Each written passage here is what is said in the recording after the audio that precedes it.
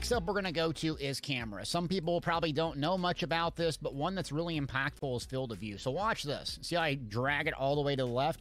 If I pull it all the way back to the right, it gives me a lot more, well, field of view, allowing you to see more of the battlefield. Common sense stuff here, but you really want to dial that out so you can see more. Vertical offset, I do put it up a little bit, and I like my reticle right on top of my character, so I make it look like this, so it's a little bit easier for me to aim. Also, I mouse wheel back as my zoom out, so I can see much more of the battlefield. I'm not playing this as a role player, so I want to see everything I possibly can. And of course, you can zoom in and turn the UI off, which I'll show you in a little bit.